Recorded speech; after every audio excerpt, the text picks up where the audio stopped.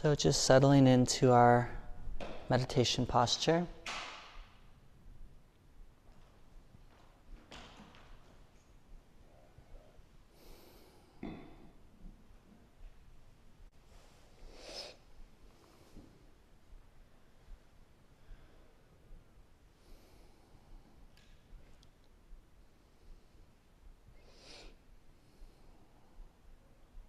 Inviting a sense of relaxation as much as possible in the body and the mind.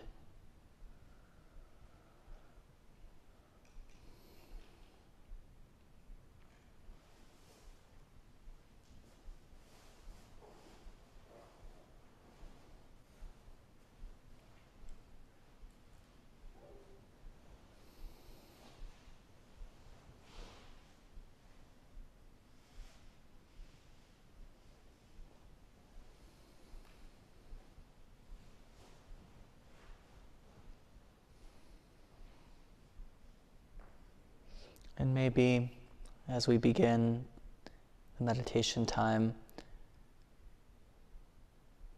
bringing to mind our own goodness in whatever way is accessible for us to reflect on that.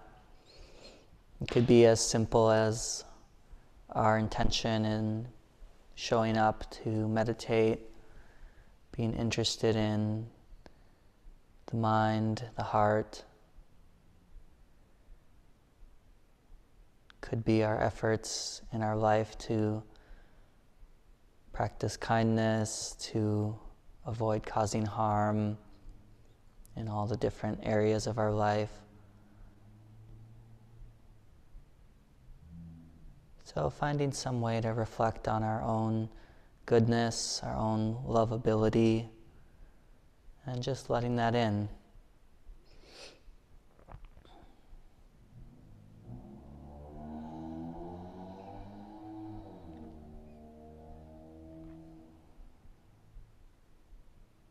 Letting in that truth that we care about this heart, this mind and body,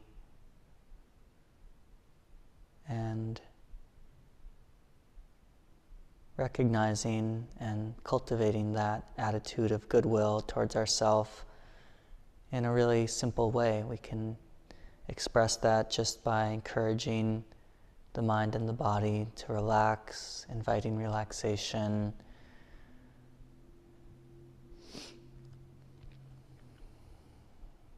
inviting appreciation for ourselves.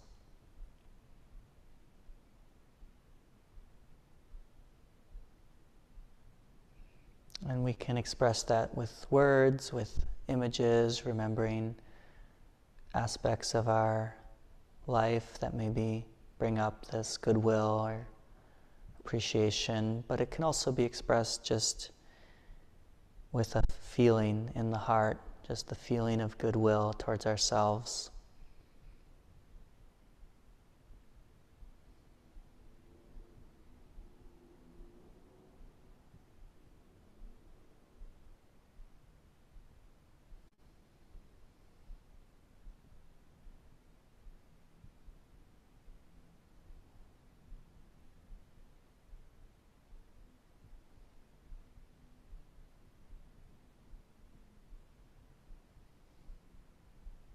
It's a kind of acceptance of ourselves as we are here and now in this moment. That's an expression of goodwill, not imposing expectations and judgments, letting the mind and body be as they are.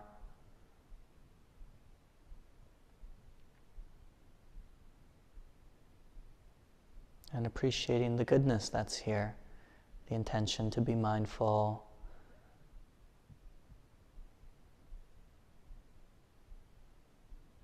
the interest in developing the mind and heart in a positive direction.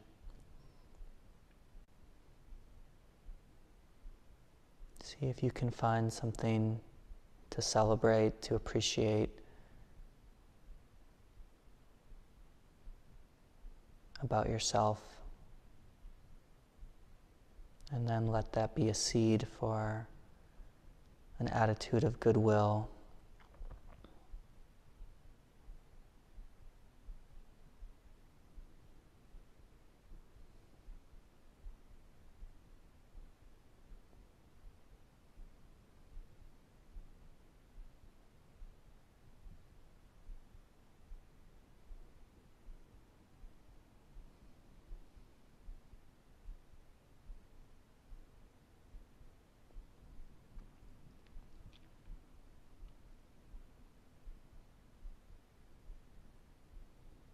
As if we're sitting in a field of goodwill, or being witnessed, being seen with the eyes of goodwill.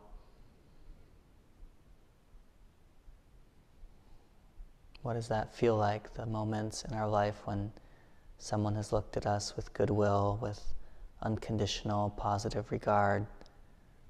Remembering what that feels like in the body, in the heart and mind, and letting that in.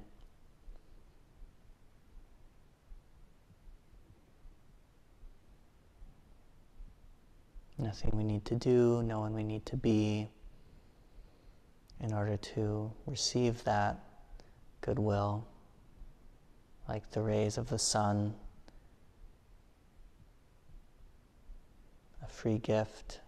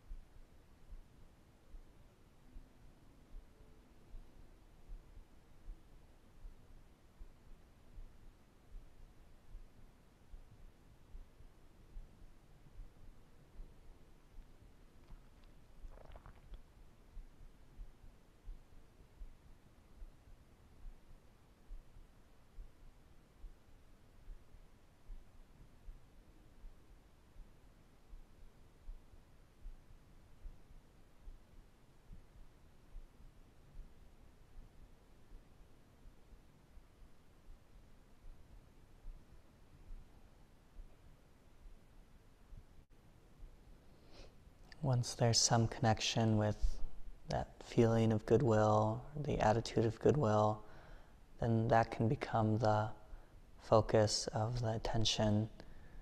Maybe we feel some warmth in the heart center, middle of the chest, or just some sense of lightness throughout the body.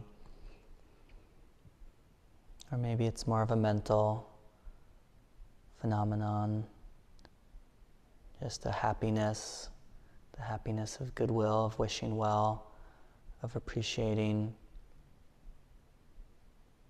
But that very feeling, that very attitude can become the focus, the theme of the meditation, letting it expand if it wishes, letting it fill the space of the mind and body, just that simple, well-wishing, appreciating, blessing, you could say, towards ourself.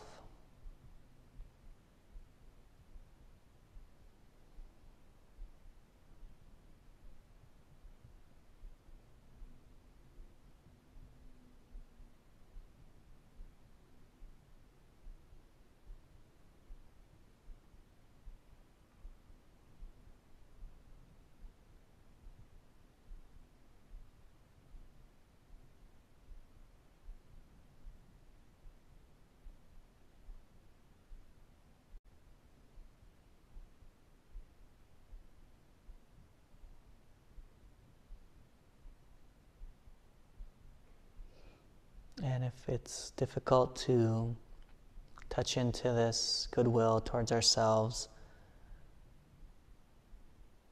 we can remember that this heart has the capacity to wish well, to appreciate others. So we could bring to mind some being, could be an animal or a niece or nephew,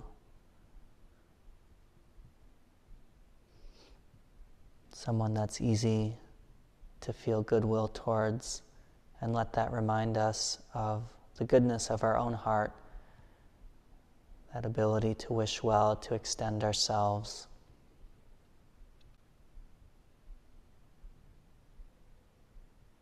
And touching into that, we can appreciate that capacity. And again, allow that to be known, to be recognized, to be felt, and perhaps to expand, to be felt more fully throughout the mind and body.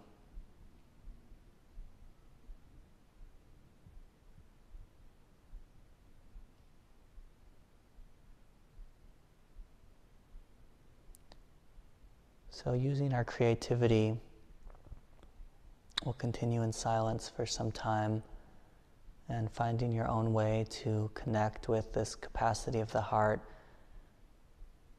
to be good, to wish well, to care, to appreciate, connecting with that, maybe using an image or a phrase, and at times maybe if the connection is strong, letting go of a phrase or image and simply abiding in that emotion, that attitude of goodwill, without needing it to do anything. But if it does wish to expand, then making the space for that, for it to be felt and fill as much of the space of the mind and heart as it will.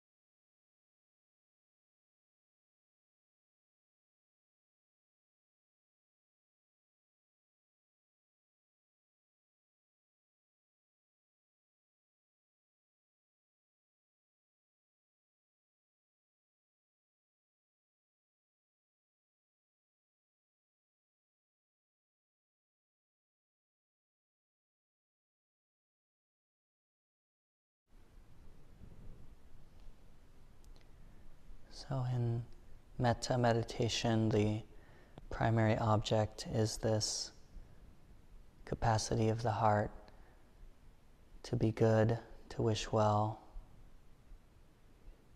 and the practice is to keep remembering this theme, connecting with it and sustaining attention there.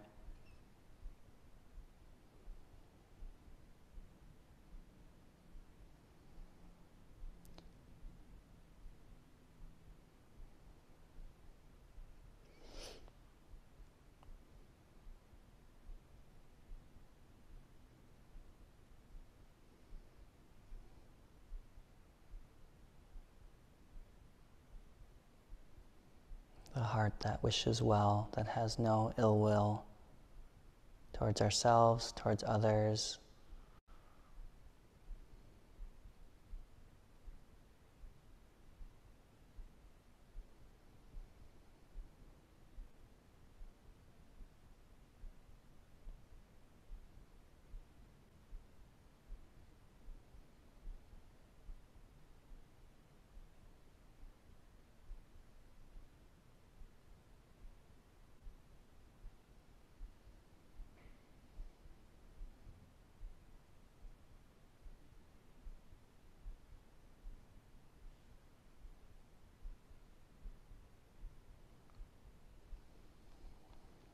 As if we're looking at ourselves, looking at the world, looking at others with the eyes of goodwill, of kindness.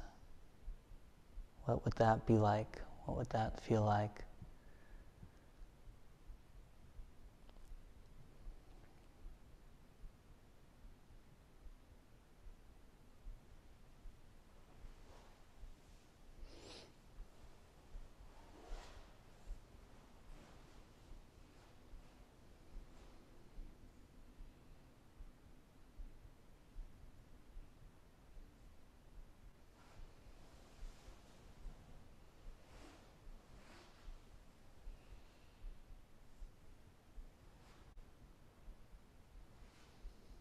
And we start where it's most immediate with our own experience of the body and mind,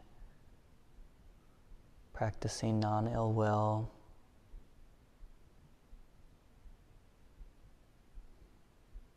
patience, compassion, appreciation, equanimity with the changing conditions here and now.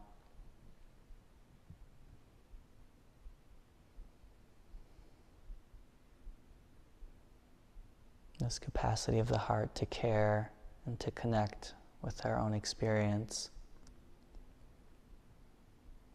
without needing to control or judge the experience.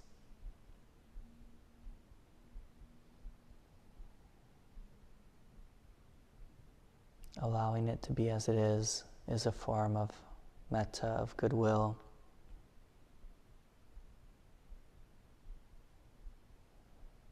When we can touch into that happiness of that goodwill, we can appreciate its pleasantness and its liberation, its flavor of liberation from ill will.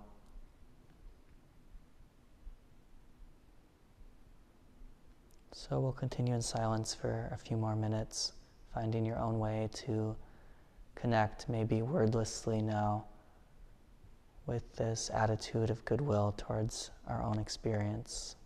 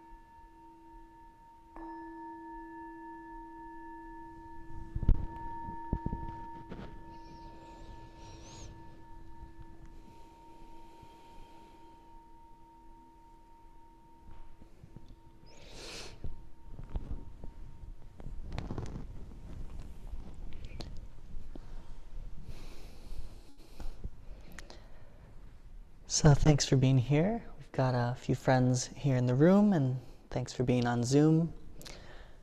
I thought it might be nice if anyone has any thoughts on the meditation, just because metta meditation is kind of its own realm, and metta is contagious. So if people have any thoughts on that, and there's a lot of different ways to practice metta meditation. So if anyone has any comments on how that was for you, or any questions about that approach, I just thought I'd open it up to see if anyone had anything to say.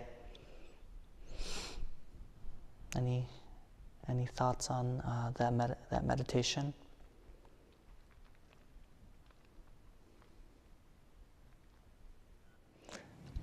Yeah, I can try to summarize.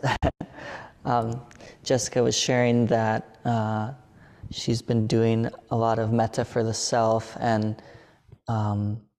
she was able to feel connected to the earth in this meditation, and and there was a sense of spaciousness too, and stillness. Yeah. Thank you for sharing that. It's amazing what that experience of metta, of goodwill, what it allows. I think in a lot of ways there's just this deep thirst that we have for it, and when we get it, even from ourselves, or just that feeling of touching into our heart's own goodness, it's kind of like we've found what we're looking for, and we kind of relax. And I think I heard that in what you were saying too, just like this settledness that then allows, that relaxation, and then allows the heart to open and connect. Whereas, when the heart doesn't feel that connection to metta, we can kind of be kind of desperate and kind of, agitated in contrast. So beautiful. Thanks for sharing that. Any other experiences or questions from that meditation?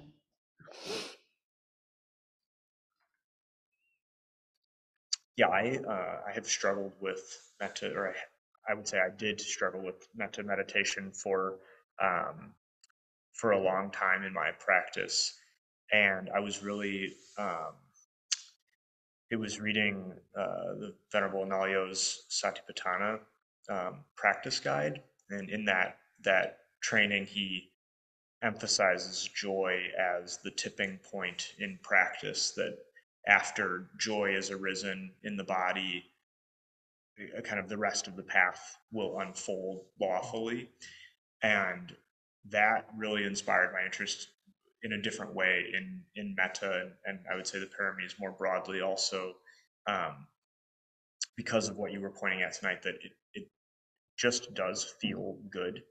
And for so long in my practice, I didn't know or feel like looking for what felt good in the practice was something to do. And so that has really opened a different different level of emphasis for me on metta and these other practices that do inspire a feeling of joy and brightness, and it's okay for the pleasant to be arising in the practice, and to use that as a source of emphasis. Thanks for sharing that. Yeah, really important point. It's so easy for meditation to kind of just get flavored with, maybe for a lot of us, usual habits of just being critical, and because it has that aspect where we're being mindful, but that's one thing I was thinking in the meditation towards the end, like, this perception that we can cultivate, that awareness itself, just the awareness that we bring, the mindfulness, what flavor does it have? And why not have it have this flavor of gentleness, of kindness? It just feels better. And I think that's a lot of this practice around metta, is just, just appreciating that it's not necessarily the habit of the mind to look at ourselves and to look at others in this way.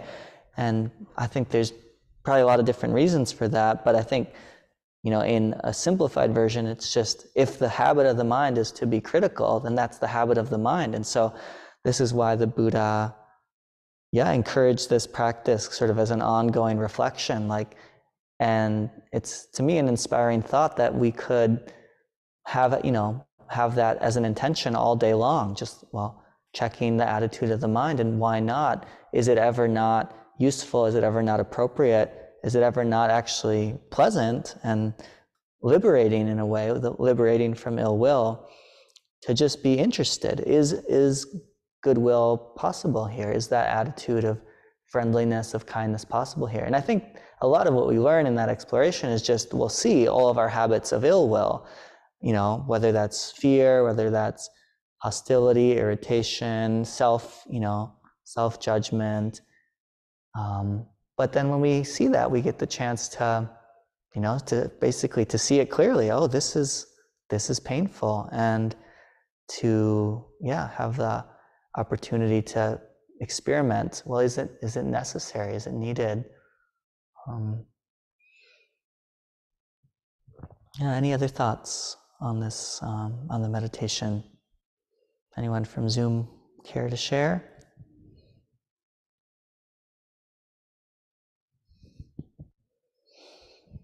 Okay, no worries. We'll have some time later for discussion, but I'll share some thoughts on this topic of goodwill. It's been a really important topic in my practice for a long time, and I feel like I just keep appreciating it more and more. And I remember one of the first meditations I ever did that felt like it had an effect was a metta meditation. I was probably 16 when I was first getting into meditation, and I recognized at the time that my mind was very, very critical, and mostly towards myself, and it was a source of a lot of suffering. And so it just made so much sense, even though it felt maybe a little contrived or something, but it made so much sense because I knew that this was a deep habit. I could see that, to just sit for whatever 10 minutes and just wish myself well. It felt good. It felt healing. It felt like a healing of a habit, just like, oh, where did this habit come from? I don't know, but it's here. And this is something, it was very concrete. This is something I could do. I could sit there and I could say, may I be happy, may I be well. And I could pay attention to how that felt, and, to connect with that intention of actually meaning that. And, what needed to kind of become clear in order to be able to really connect with that and wish that.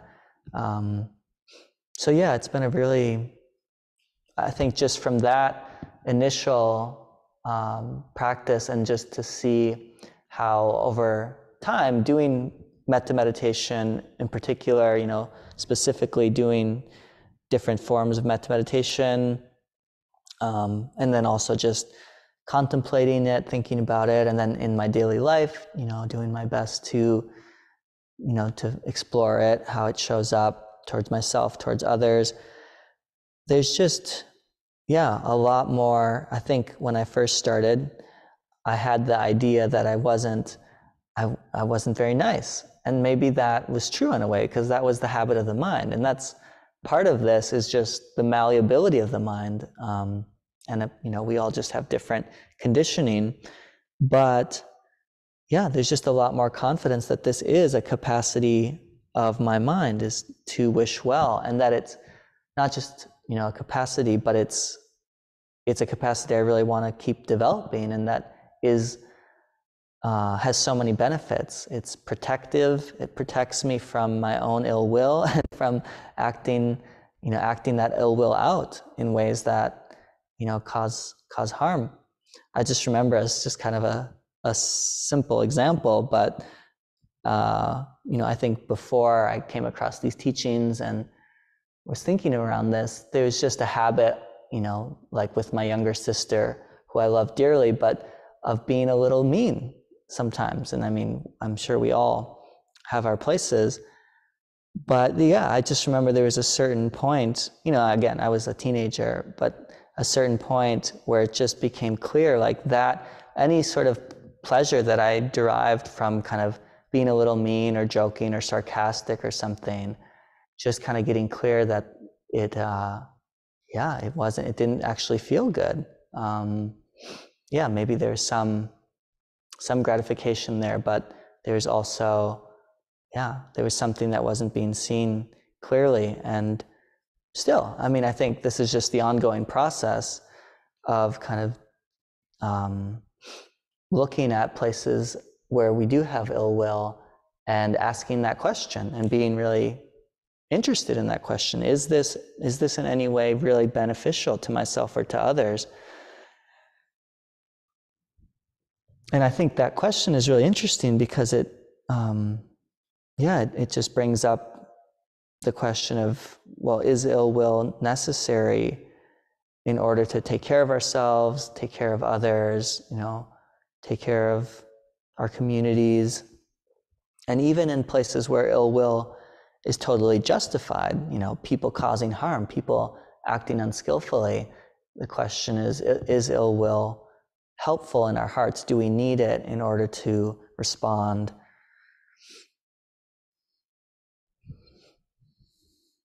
So yeah, I think a lot of what I've been exploring recently around this topic is just sort of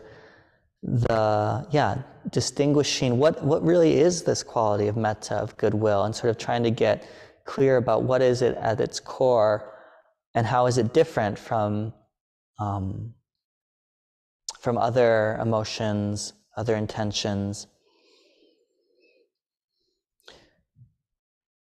Like, it's often translated as loving kindness, and I'd say just from some of the reading I've done recently, I really prefer the term goodwill. And I think it's Thanissaro Bhikkhu makes a strong case for that translation. And there's another word in Pali, pema, which could be translated as affection or love. And there's an interesting teaching in the suttas about how this quality of pema, which I would maybe translate to as like attached love or just affection, attachment, people we're close to, that we like, that we love, how this quality of pema can actually be the basis for ill will, because if there's someone that you love and feel close to and somebody else insults them, then you're going to feel ill will towards that person. And I think it's just, it's just a helpful distinction. And goodwill is so universal. It's that's really in my understanding, that's the point of this teaching and getting specific around goodwill, is that it's different than the feelings we have towards people we really like or love or are close to. Now, obviously, they can overlap. We tend to have goodwill towards the people we're close to, not always, but it's definitely, I've just been appreciating, contemplating this, thinking about this, these different ways that we feel towards people, and thinking about goodwill and entertaining this possibility that it's always applicable in all relationships. It's always appropriate. I think in our social situations, there's often, at least for me, there can be this, just so many different relationships we have in our life with our employers, with friends, with partners, with family, and it's, there's a lot of different feelings can come up, and all of that. People we're close to, people we don't know very well. And for me, just even theoretically, this idea that goodwill is always appropriate has been helpful, because I think it's been helpful, and it's helped me distinguish or get clear, that maybe it's not about, necessarily even liking someone in that way of, having a preference for somebody, but and it's not even necessarily about, feeling close to someone or yeah, it's really the specific quality of the absence of ill will and the wishing well. And is there anyone that we find we couldn't wish well for, wish for their long-term well-being? And maybe there are, but that's then a question, that's then a place for exploration, because even people that are causing harm, it's not that we like them or we condone what they're doing, but does it actually make sense for us to wish that they suffer? Or is it a liberation for our heart to wish that they understand that they're causing harm and begin acting in ways that are more skillful?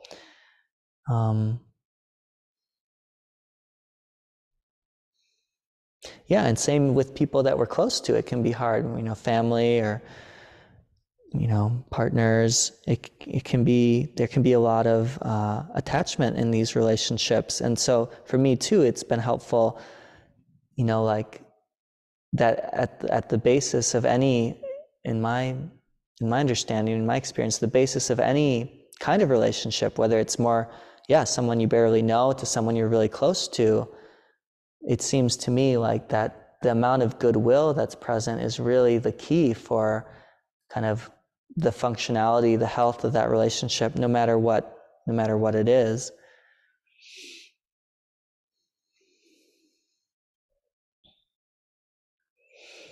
And I think this can be helpful too in just thinking about what metta is, how we practice it, because I think maybe this is one thing that can turn people off from it, is if we think of it as love and that we have to love everyone.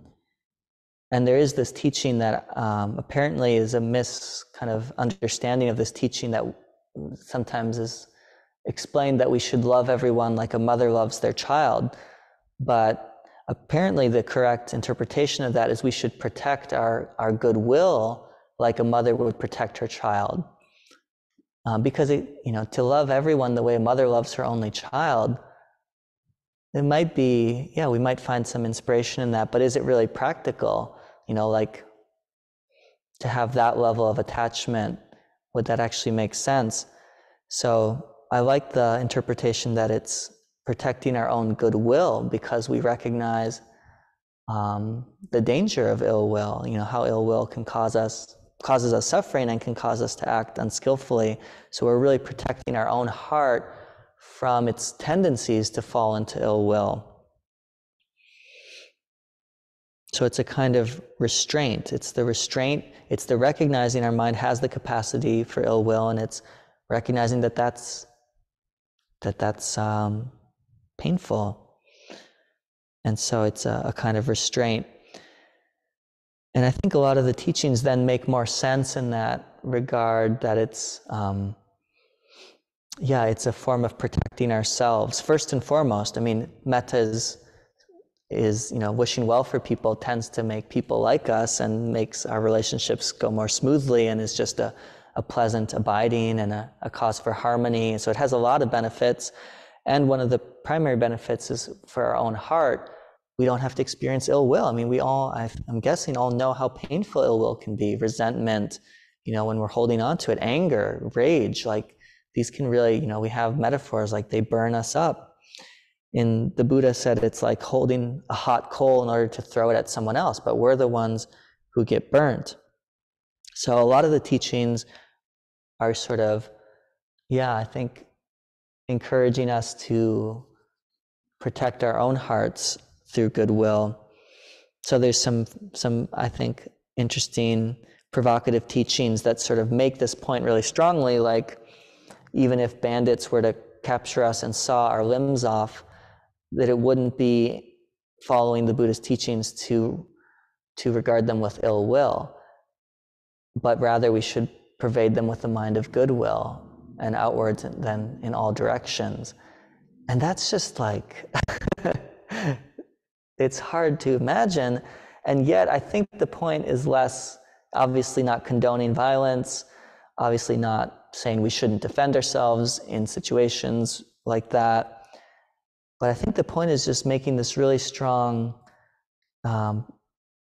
this really strong point that like we could value our own heart's capacity for being free from ill will, and that the beauty of that, the protection of that, the happiness of that, we could value that so much that we're just getting really clear about, how that's a beautiful capacity, and that, does it actually make sense? If that really was the situation and there was nothing we could do, how would we want to go out with a mind that's raging, or with a mind that, in some way has this understanding of wishing everyone well, even people, so deluded, so disconnected that they could do such violence. And this isn't just theoretical. There's actually a teacher that Ajahn Sucitto, who's I've studied with a couple times, and this basically happened to him.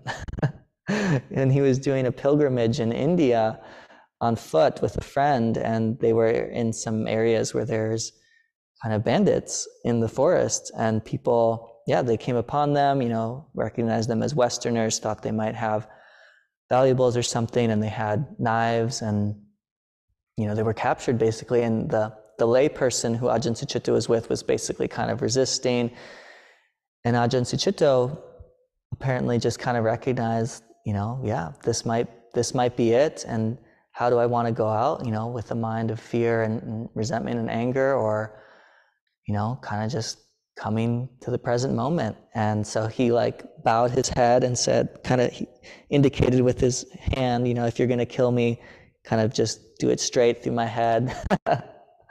And apparently that just totally, stopped the people in their tracks, and they let them go. So that absence of ill will, even in a situation where obviously on a conventional level totally justified, but the question, does it actually help? Even on a practical level, does it actually, ill will tends to lead to more ill will. If you're resisting, people are going to be more aggressive generally. So obviously there's a lot of nuance here, and doesn't tell us what to do in every situation. I think it's obviously more of a simile and kind of meant to be an extreme example, but I find it inspiring just because it to me it just invokes or provokes this curiosity in all the situations in my life where I would totally maybe be justified in ill will, or conventionally be justified with ill will, but then to really ask, not for necessarily even the other person's sake, but for my own sake, is there a way to be free from this ill will and still take care of myself, still be skillful? There's a little teaching that I like that I think makes this point, just about snakes. I don't remember the whole story, but basically the phrase is wishing the snakes well. May the snakes be well. So I guess the monastics were practicing near some snakes, and I don't remember the whole story, but basically the phrases of may the snakes be well, may the snakes depart. So, and I like that because for me it's clarifying that point that goodwill doesn't mean we want to be close to someone necessarily. It's just that absence of ill will. If with a snake or with a person, if what's in our best interest is to not spend time together, then that's our expression of goodwill. May we be well, and may the snakes depart, or may we be well, but not interacting.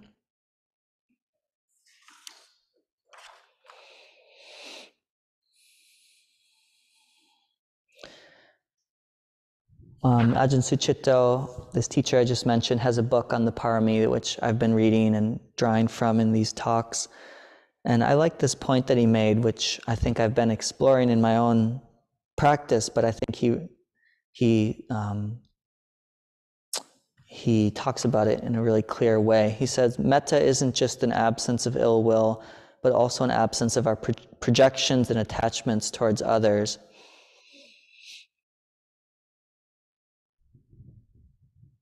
Allowing people to be as they are is in my experience, a really beautiful form of goodwill. And I just appreciated that point because I think, again, this is sort of the distinction between goodwill and attachment.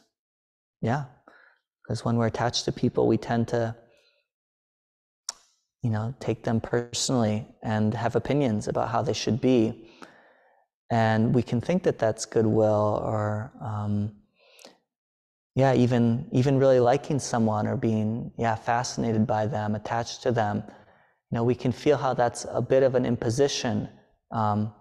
It's different from just this goodwill that's sort of an open hand. May you be well, whatever that looks like. I forget who it was who said this thing about friendship, like the best kind of friendship or something, or the kind of friendship I want to have is the friendship that wishes my friend well, even if what they prefer is spending time with someone else. And I think there's something profound there about this distinction. I'll read a little bit more about what he says on this topic. He says, we don't have to make people the same as ourselves or judge ourselves based on what we think about other people. We don't have to feel we have to win them over or feel that they should satisfy our emotional hunger. And when metta is fully developed, it can allow us to be with the irritating and the unfair and the messy, so that such perceptions no longer even take hold. When we consider otherness, the way beings are different from us, we can feel either insecurity, how does she compare with me, or contempt, you're not as good as me, or fear and intimidation, you're better or stronger than me, or we can feel adoration/attraction, I want to be bonded to you. These immediate assumptions are called conceit, that is, we conceive of people as worse, better, or the same of us. The effect is that the mind's responsiveness gets stuck. It doesn't see the rich or successful with compassion for their suffering. It doesn't value the beauty, humor, or resilience of those worse than me, and it doesn't respect the differences of those who are the same as me. Caught in the conceit of self-view, the heart doesn't extend its boundaries of appreciation and concern. We take each other for granted as my wife, my boss, my teacher, and that fixing of them freezes our sensitivity. In that state, the heart easily tips over into complaining about the other not being the way they should be, or rather the way I want them to be, and so the heart becomes a breeding ground for ill will. So I just appreciate this, again, just kind of with this exploration for me about this hypothesis that goodwill is always applicable and helpful and appropriate in all the variety of relationships that we have, and that maybe it's the most satisfying kind of connection that we can have with others. And obviously it can look different, with someone we don't know, it's maybe just like, wishing well. And then with someone that we're close to, it's caring for them, it's showing up for them,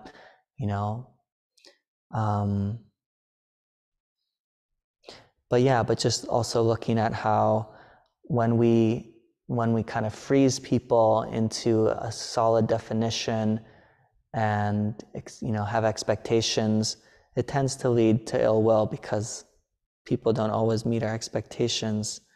So that, I think especially in close relationships, there's always going to be this kind of mix of intentions of trying to get our needs met, which we do as social beings, and in moments, this ability that we have of just wishing well, wishing what's best, and just that ability to kind of recognize these different, these different tendencies of our mind, I think, for me is, just an ongoing exploration, like what do I really trust in terms of my intentions in showing up with people, and then how that actually gets expressed in the different kinds of relationships. Like, what does goodwill look like, with a close friend or a partner is really different than with a family member.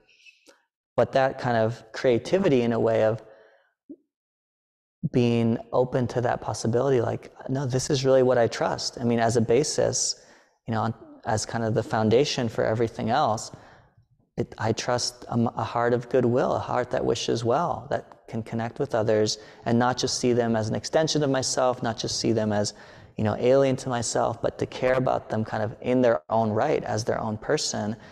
I mean, I think that's really one of the most beautiful things that we can experience, is that sense that somebody sees us, appreciates us, wishes us well, or that we do that for someone else.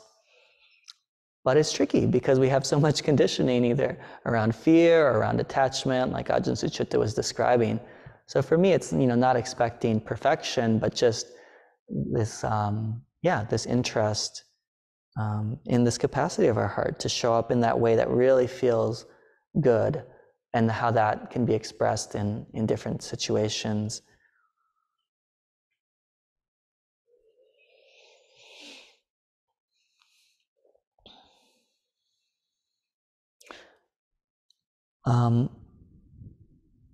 He makes this point, Ajahn Suchita, too, about goodwill requiring some measure of well-being. And I thought that was really a good point. And I think in some ways it's related maybe to what you were sharing, Jessica, like how it's really what we want, this sense of well-being. And then when we have that, it's so much easier, to wish well. If we're feeling totally stressed and in survival mode, we're not going to have a lot of capacity to wish well. We're just kind of in that more animal mode of kind of fight or flight survival. So this kind of maybe is a bit of a recap or coming back to, well, where do we get that measure of well-being where then we feel like we have something to offer to ourselves, to others? And one answer is that it's from these other parami that really give us a basic sense of self-respect, that we're doing our best, we're valuing generosity, so not just kind of looking out for ourselves, but extending ourselves where possible. And sila, this interest, this commitment to non-harming, this sensitivity around our actions, just how much better we feel about ourselves if we feel like we're doing our best to be careful, to not cause harm, than if we're being careless. And renunciation, which is sort of this modesty or contentment, like, a wisdom that maybe our deepest happiness isn't just going to come from gratification, but, what can we learn from simplifying, from letting go, and then using that energy that we might otherwise spend just pursuing sensual pleasure, to be interested in the mind and heart. Well, what's going on here? So these are the first 3 parami in this list of 10. Maybe I'll just read a little of what Ajahn Suchita says about this. He says, the first 3 perfections, generosity, morality, and renunciation, make well-being possible because when one is generous and virtuous, there's self-respect. Because of that good karma, we have emotional brightness in which the mind can extend itself to other beings in empathic rather than grasping ways. Hence, we get fuller and richer in ourselves and can let go of a few more props. As the fear and the need disappear, discernment gets clearer and we can see where we need to work. This means we begin to recognize where fearful, self-defensive boundaries occur in our lives. Beyond these boundaries, we collapse or get incoherent, and in maintaining them, we contract or get volcanic. But with the parami, we see what affects us at the edge of our sense of self, and then we find the energy to work into that sensitive place. Patience is essential because sometimes it can take a long time staying at the edges before things shift. Truthfulness is required to acknowledge this turbulence, this sense of intimidation is not him, her, them, or me.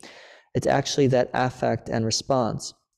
So it is. Often in our lives, we find ourselves going through the same emotional scenarios and the same wounded, dumped-on experiences, just with different characters doing the dumping or irritating. First you assume it's him or her. Then you might think, it's me, it's my weakness. But is this really true? You can spend ages attributing causes anywhere you choose along the self-other boundary, but that doesn't release the pain.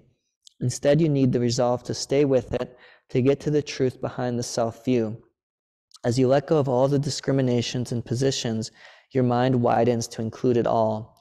This is where the latent tendency that is holding the self-other boundary gets released. I really appreciated that last part, that blaming doesn't resolve, whether it's blaming ourselves or blaming someone else, it doesn't resolve that pain of, that ill will, whether it's the ill will of fear, intimidation, or the ill will of blaming someone else or blaming ourselves. As long as the mind basically is believing that story of that ill will is going to take care of me, which is an understandable story, and it's just a defense mechanism that most people have on, different flavors of it. But this is a way to protect myself, to hold myself apart, to hold others apart, as if we could actually kind of wall ourselves off, when the truth is we're kind of an open system and we're sensitive and we feel, and that's hard. But in a way, I think goodwill replaces ill will as a defense, as a protection. In my experience, ill will can feel like a protection, but it's actually a brittleness, and it's actually this bracing where we're already tense, we're already tight, and we're already sort of primed for conflict and for kind of othering and pushing others out or pushing ourselves out. And the Buddha explicitly taught goodwill as a protection. There was a story of monastics practicing near some forest spirits that were making strange noises and emitting strange smells, unpleasant smells. And the monastics said, "We can't practice here," and went to the Buddha.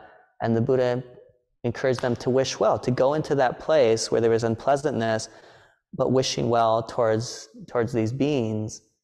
And apparently the beings liked that, which beings tend to do, and stopped making those unpleasant sounds and smells, and instead maybe blessed the monastics. I don't remember all the details, and we hear stories like this. We hear stories of the transformative power of goodwill, even when it's, meeting ill will.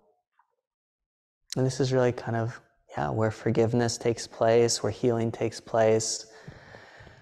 And it's simple to talk about, but I think, like what Ajahn Sucitto is saying, is that it does take some resolution, and it takes some interest, and it takes some confidence, some faith, maybe borrowed faith at first. But I think partly where it comes from is just if we do find ourselves in situations where we're kind of just hitting our heads against the wall, where we just recognize there's a lot of ill will here, and it really hurts. It's really painful. It's like out of desperation, then we consider, what would it look like to let that go? What would goodwill look like?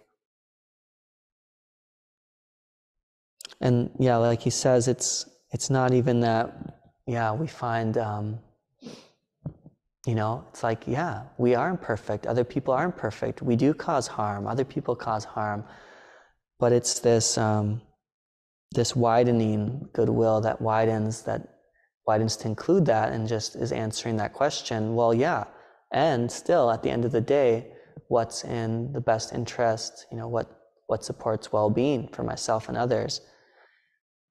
He makes other points. I didn't write this down, but around that boundaries are totally appropriate, and like they just exist. It's just the truth. Like that otherness, he's making the point out. It's not about, which I think there can be a misunderstanding, merging into like a blob of different, undifferentiated love. And at times, our own hearts can feel that way, because we're not creating divisions and ill will.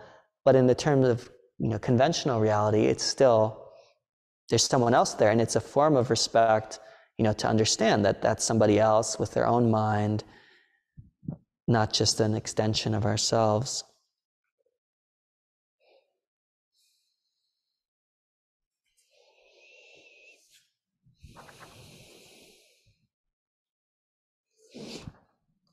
So what it is, in terms of other people, is looking at them. I think it's said, we look at them as similar to us in the sense that they also want to be happy, just like we want to be happy, they want to be happy, and that's kind of the core thing we have in common. So it just makes sense then to, even if we don't, again, agree with everything they do, but we recognize most people are just doing the best they can, and we share this reality. And so it's self-interested to have goodwill, because it just, it makes our relationships go more smoothly. I think I've shared this maybe in this group before, but working here at Common Ground, interacting with a lot of different people, having a lot of different details to take care of. And again, just kind of having the conditioning of having a critical mind. Yeah, I think I just learned through experience, like if I'm going to show up with irritation or impatience, especially at a meditation center where people are sensitive, like that's going to have effects and it's going to make my job harder. So even just for my own well-being, it just made a lot of sense. And it didn't feel like a faking or anything, a forcing, but just to incline the mind that that's a possibility as kind of a default to regard people, give people the benefit of the doubt, regard them with goodwill. And it actually feels good. It actually, and then people tend to respond. People tend to respond in kind.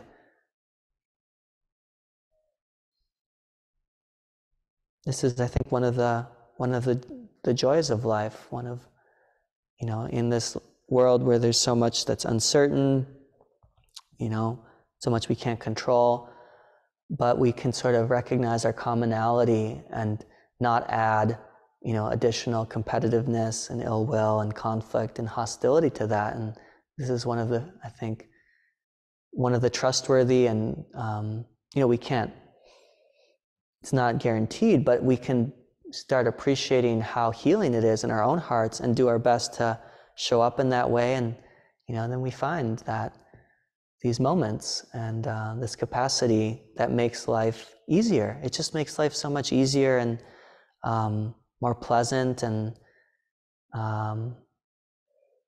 it just feels in a way like fulfilling human potential, which is, and it's very basic on a level. It doesn't have to be exuberant love, but just that we have the ability to get along to some degree and to wish well and to not just be kind of in our own world. That happiness of goodwill, I'm sure we all recognize how beautiful it is. And this is why the Buddha taught it and talked about it in lofty terms as a divine abiding, as immeasurable. I think it's immeasurable because of that breadth of application where we're just seeing, we're questioning, we're exploring. Maybe this could be the default of the mind, regardless of all the imperfections of life, of other people, of myself, job, responsibility, things I have to do, all the things that make life irritating, that make life difficult. And yet, the mind could have this capacity to be trained in this way, to be reminded that it feels better to wish well.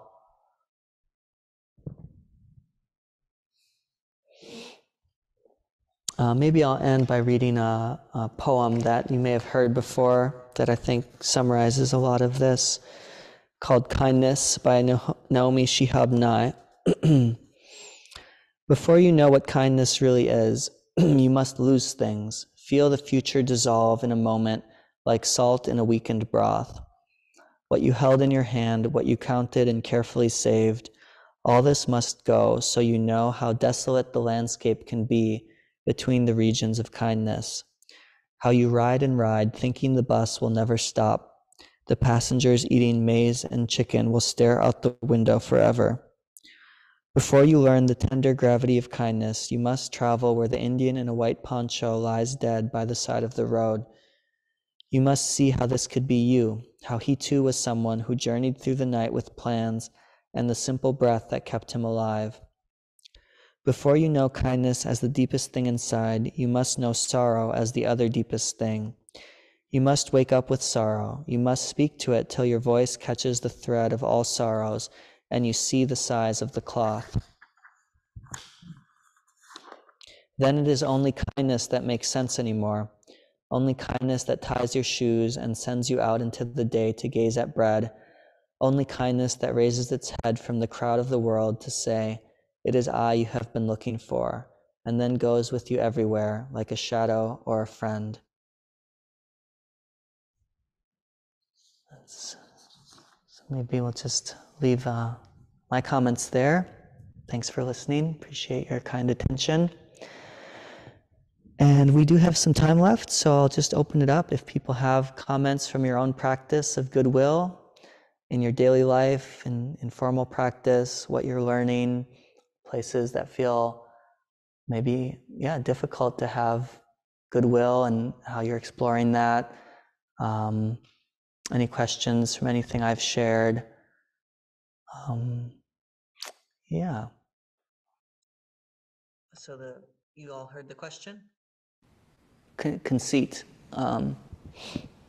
Yeah, I liked how Ajahn Sucitta was talking about it in this chapter. But basically, it's any form of conceiving, really, of others. And it's just that tendency we have, that very deep tendency we have to compare ourselves with others, and it's either better, worse, or equal. Those are kind of the three options. But the teaching is sort of that is always unsatisfying and stressful. Even if we think people are the same, kind of like Ajahn Sucitta was saying, you think someone's the same as you, and then you're disappointed when you realize they're not, because no one's exactly the same as you. You have some difference of opinion or something, and like, oh, my best friend likes a different kind of movie than I do, and then you feel a little, or you just don't respect the differences. If you think someone's the same as you, kind of like what he's saying, you're not respecting their otherness and letting them be who they are. And then obviously, you think someone is better than you, that makes you feel bad. You think you're better than someone else, that might seem like a good one. But, then things change, or, there's just, there's kind of contempt in there, which doesn't feel good either, even if, when we're more clear about it. And to me, this is a really interesting teaching. I think Ajahn Sumedho said something at one point, like that in his experience, any way of kind of thinking of himself, when he had some thought of himself, that there was always suffering there. And so this kind of gets to the teaching around, kind of self and what we do with that. But I think in particular with conceit, it can be a little clear, because we're not only are we assuming that there's this thing called me that's somehow, really solid, but then we're comparing it to somebody else who are also saying, oh, yeah, I know who that person is. And we're making some judgment, like some eternal judgment. Yeah, I'm better than them, I'm worse than them, or we're the same. And I think apparently this is one of the last, I forget if it is the last, Alex? It's the last of the fetters, 10 fetters, right? Yeah. So there's this list of fetters that get uprooted through the progressive stages of awakening. It's an interesting list. I don't have it all memorized, but I think the first three are like attachment to rites and rituals, or customs and conventions, just thinking like that's some ritual, like, that we have. It doesn't even have to be religious, but just like every Tuesday I do this, and this is going to save me on some ultimate level. And self-view is one of the first ones too, which is kind of a more philosophical view that like, this is who I am, like I am an eternal soul, and after death I will go to heaven if I'm good, and having that strong philosophical view. That one also is uprooted. And do you remember the other one?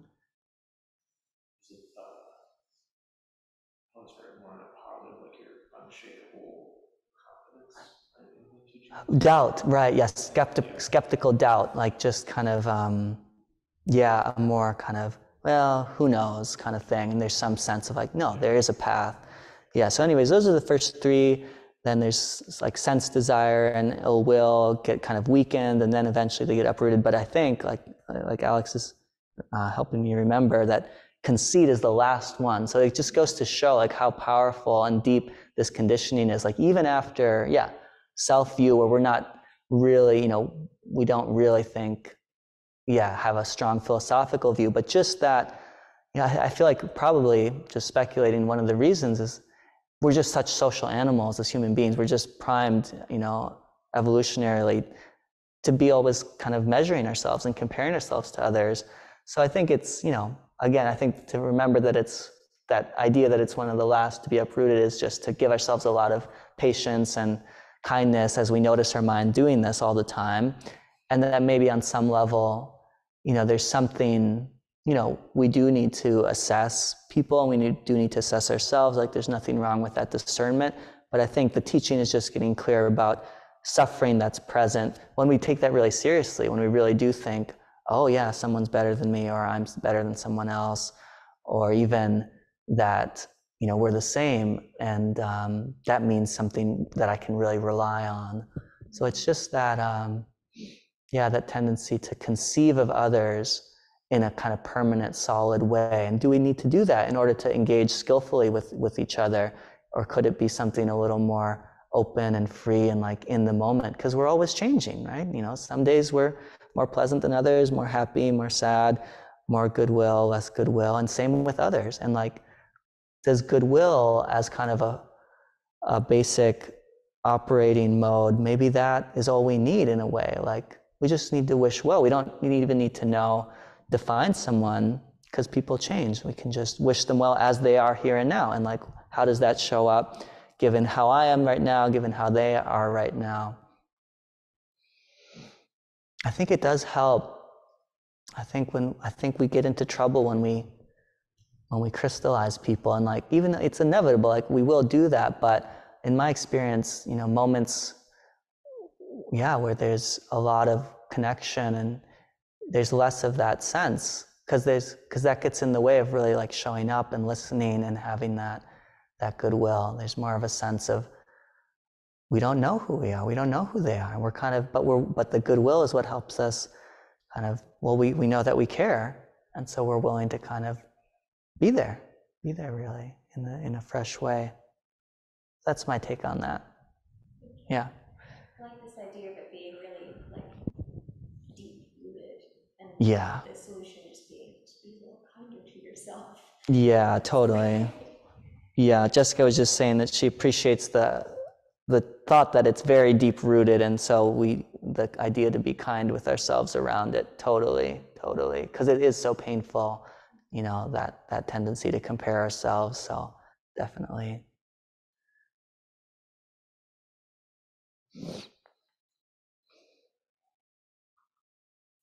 Any other thoughts in the remaining couple minutes?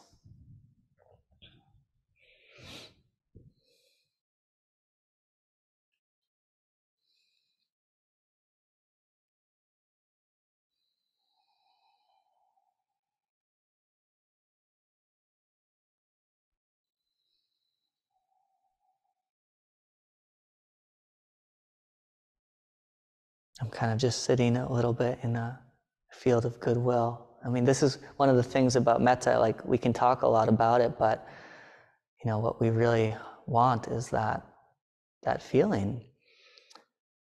And I think there's one teaching I didn't read about the Buddha saying, like, it's so valuable that there's this image like of somebody getting down on their hands and knees and lapping water out of a cow's footprint, like, so sort of like just the desperation in a way, like if you were really thirsty and you needed water, like you would get down and lap it from a cow's footprint, even though that's kind of, I don't know, unsanitary or whatever.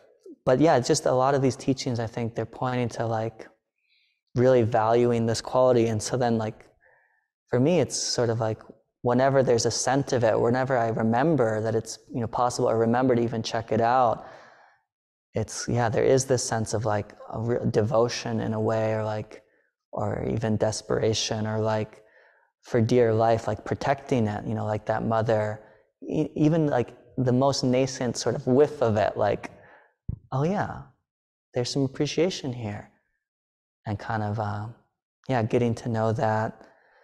Because I think in this world where there is danger, I think it is one of our most reliable protections. It doesn't protect us, obviously, from everything, although there is a teaching that says it protects us from poison,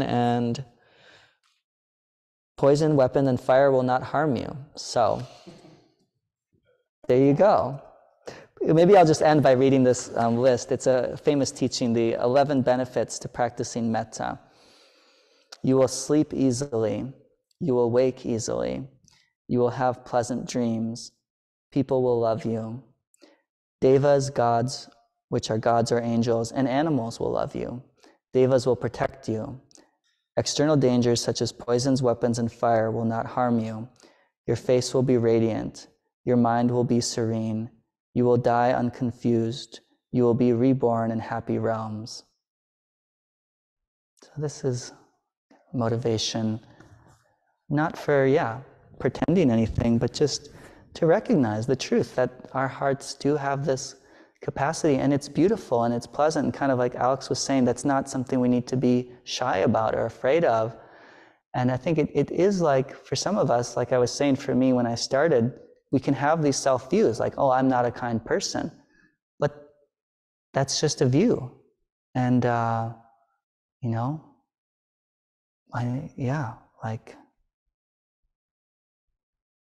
and I don't think it's about replacing it necessarily with another view, although that, if we have that view, we could have the view that, I am a kind person, and that would be a more helpful view. And that, obviously the truth is we have capacity for both, and that's why, we can encourage this, we can reflect it. This is something we can do, we can reflect on, we can get to know it, we can kind of keep an eye out for it and appreciate it. And I think it's that appreciating that, again, not as like a personal attribute necessarily, but something that, we can appreciate, is what strengthens it. Okay, thanks everyone for being here. Appreciate your comments. So you're welcome to join for the last session, number 10, on equanimity in a couple weeks, June 8th. And then this group will stop meeting for a while. But I appreciate everyone's being here. Have a good night.